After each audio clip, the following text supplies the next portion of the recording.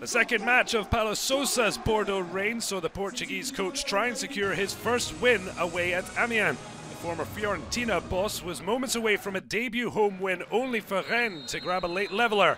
Now Bordeaux have to try and improve their shocking away form. The late point at Monaco in week 28 ending a run of 5 straight away defeats, and they should have had a first away lead since mid-January.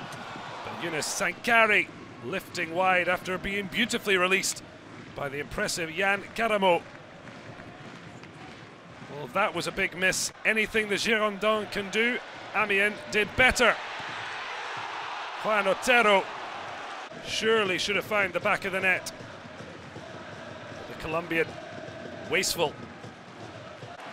Christophe Pellissier has led his Unicorns to 8 points from the last 12 on offer.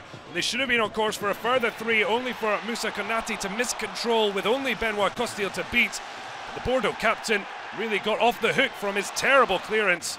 Steven Mendoza high over the bar. Bordeaux causing their own problems. Pablo gifting it away. Mendoza in on goal, but carelessly. The Colombian, like his compatriot OTERO, lifting wide.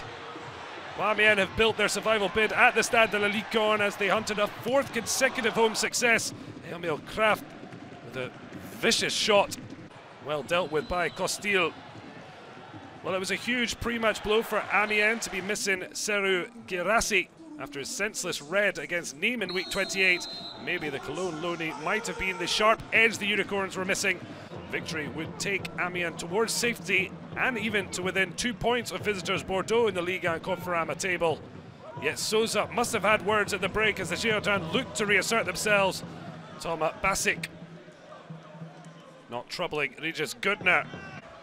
KRAFTH's long throw caused problems and Eddie Nyaore almost made a winning contribution from the subs bench.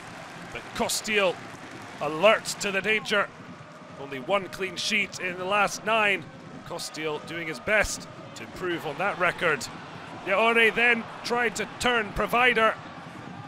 It was a fine effort from Alexis BLIN. Just didn't have the angle to give Amiens a winner. An important point for Amiens as they move 7 points clear of the bottom 3, but it could have been so much more as Bordeaux remain winless at this early stage of Sousa's reign.